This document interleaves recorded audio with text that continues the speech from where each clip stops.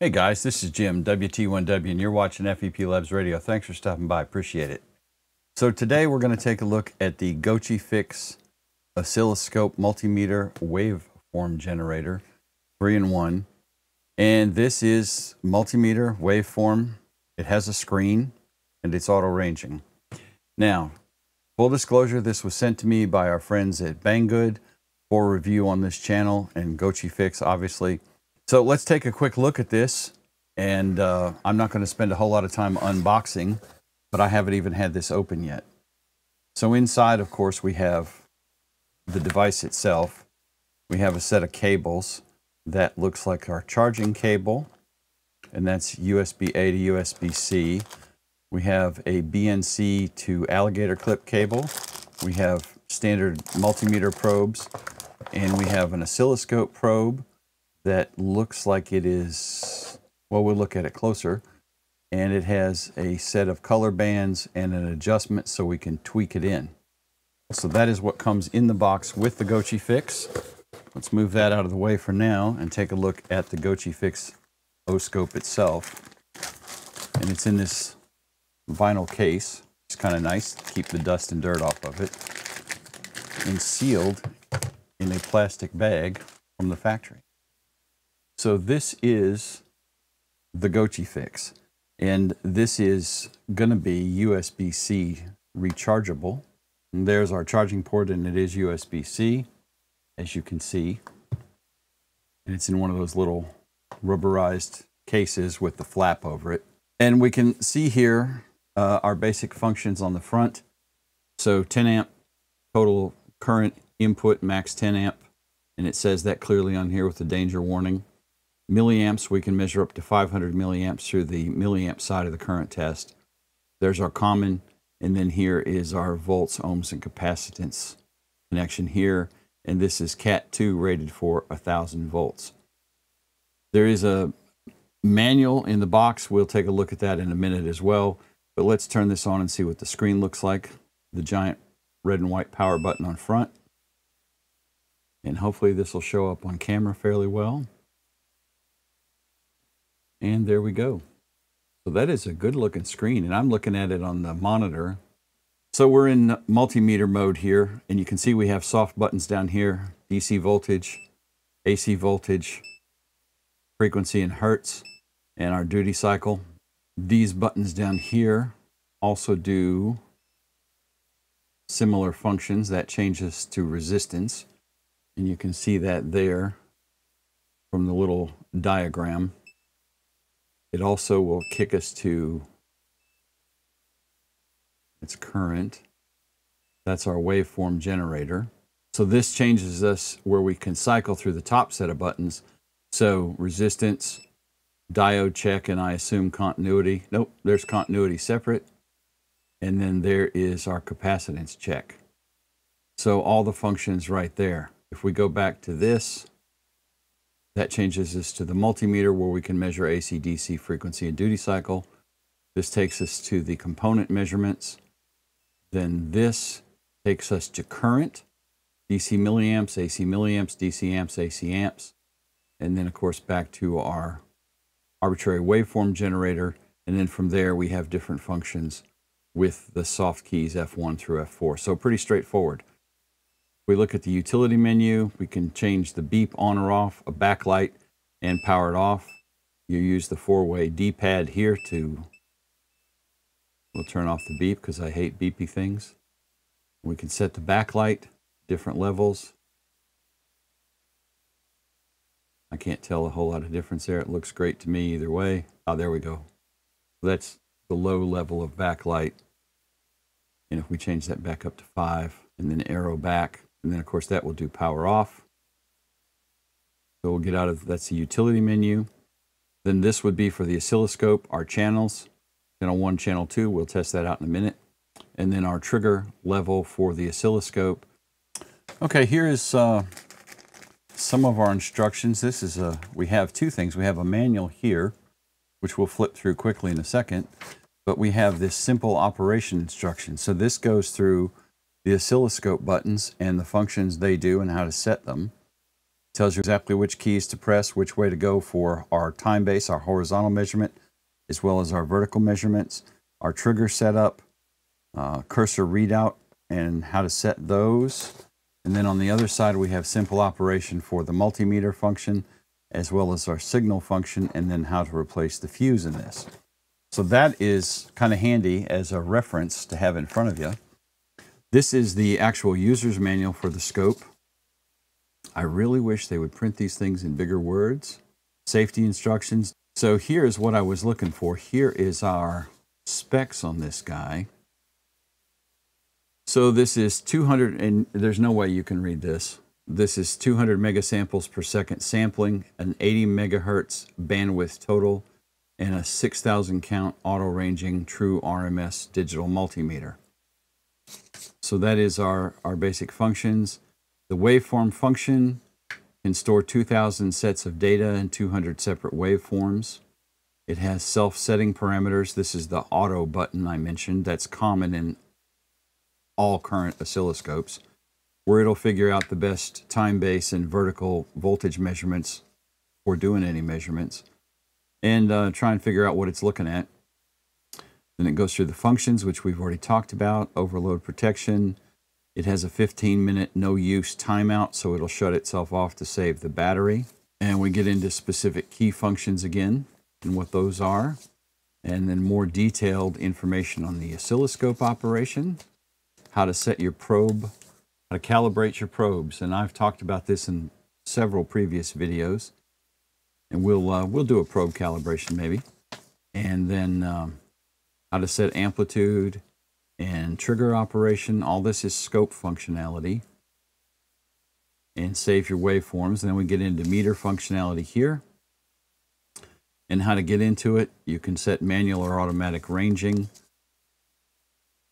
Measurement data hold, DC and AC voltage measurements. Current measurements, resistance measurements, diode and continuity, capacitance. We can store our data. If we take a look at some of the things we have with this meter, I mentioned we have this. So we have a BNC to alligator clip lead set. We have our charging cable, of course. And we have our scope probes and our meter probes. So let's take a look at the meter probes. These seem pretty stout. They say they are rated, I think it should be on here, Cat 2, I think. Right, so that goes in here.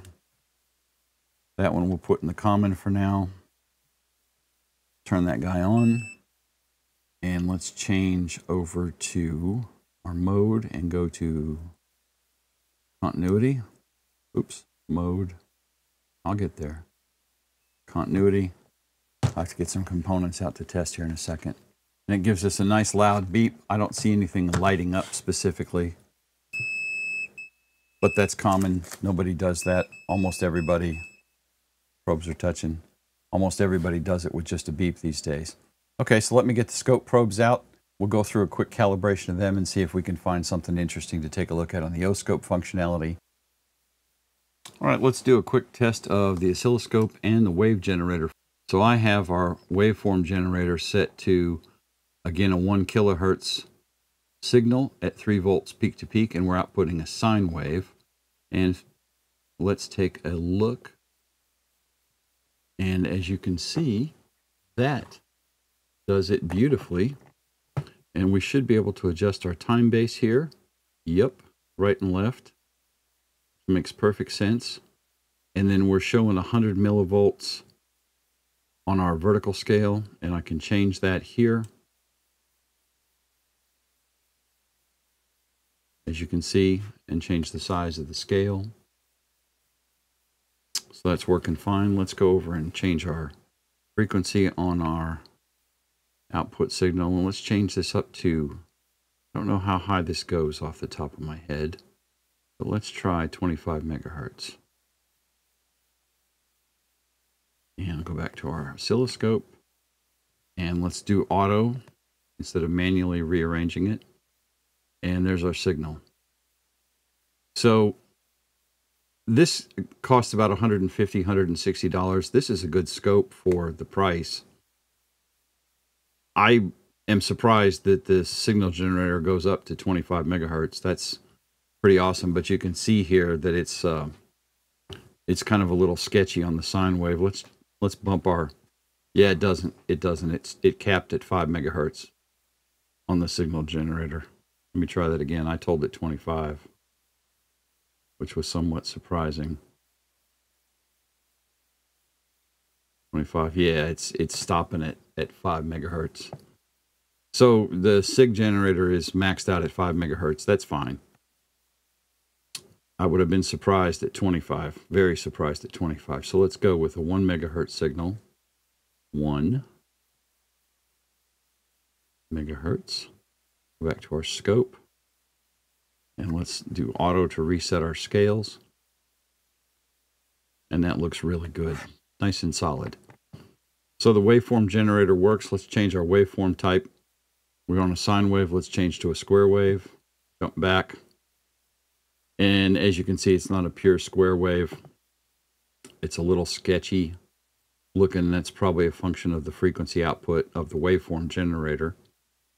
And keep in mind that we're doing all of this on the same device. All right, let's go and change our type to a ramp. And that looks about exactly like I'd expect. Ramp, sine, and square, the only 3 waveforms it puts out. Change our peak-to-peak voltage. So let's go to 1 volt peak-to-peak. Back to our scope. That should have changed our output size, and it did. We can hit auto again. And it adjusts the scale to give us a better display, a more pleasing reading. And auto is a function on every scope I've ever seen. Even old scopes have an auto function generally.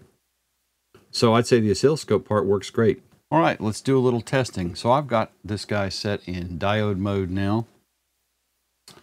And I grabbed an LED out of the parts bin. I have no idea which way this is hooked up, but let's find out. If I got it forward, it's going to light up, and it does. As you can see, if I can get my big fat thumb out of the way. Yep, there we go. Forward biased at 1.8 volts. And if we flip it over, we should get nothing.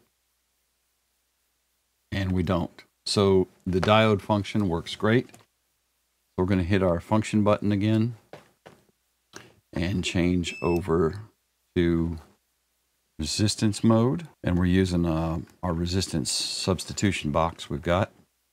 I did a video on this a long time ago. And we're set on the ohms range, and we are at 10, which I think is apparently not working right because that said 37. There may or may not have been some sort of electrical malfeasance with that resistor setting in a previous video. So 22, and we're reading 21.9. 47 is dead on. 100, all good. As you can see, this is auto ranging. 330 is what this says. 325 is what we're reading. 470. Let's jump over to the K ohm reading. And there's 22K. There's 33K. Excellent. So that's working great. Next, let's test capacitance. All right, we're on our capacitance range, and we're on picofarads, and that's the 100 pico. There's 220, excuse me, 150. 0.1 nanos, or 100 or 220 is our range now. And this is not an expensive box, so I would trust that the meter is probably more accurate to what these values are at the time. 470, it's reading fairly low. Let's change over to the microfarad range. There is 0.01 microfarads or 9.622 nanofarads. I wish the scale would change where I could set the scale, because otherwise you have to kind of convert nanofarads to microfarads in your head. We're at 0.15, which is 15 nanofarads. So that's doing the thing. Perfect. All All right, let's do a quick AC volt or DC voltage check rather. So I have a small desktop power supply over here, and I'm going to try, and it's an adjustable one. Once I get the probes in there, and we are at 2 volts on the meter I'm looking at. There's an analog meter on this power supply, and as we crank up our voltage, there's 5 volts indicated over here, and the meter is reading 5.2, 7.15, 8. There should be 10 right at it. And you see it's DC. We don't have any duty cycle on it. It's straight DC voltage. So now let's take a look at AC voltage. So there's our AC voltage, 120. And if we look at our frequency, you'll see we're at 60 cycles, 60 hertz for North American AC power. All right. So I got to say, I like this. Combined to be a meter and component test and oscilloscope. This is a great device. This is available on Amazon. I will have affiliate links in the description below. Doesn't cost you any extra, so it helps out the channel.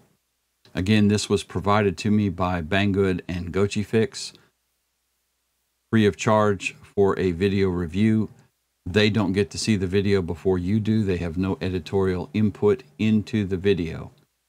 Guys, I like the meter. I think it's a great buy. This is currently running about $170, I think, on Amazon. I'd have to go check. It's not bad. 80 megahertz. It's got a built-in function generator. It has 2 channels. We only used 1 channel. You would have to buy a separate probe if you want to use 2 channels at one time. That's fine. You can buy probes all day on Amazon. With the set of cables you get, the alligator clip to BNC, the meter cables, and the oscilloscope probe, plus the adjustment screwdriver to calibrate your probe, and spare ID rings and tips for everything, I think this is a great buy for the price. Guys, that's all I've got in this video. I hope you got something out of it. If you would, give me a thumbs up. Make sure you're subscribed to the channel and ring the bell so whenever I post any new videos, you get notified. Thanks, y'all. 73.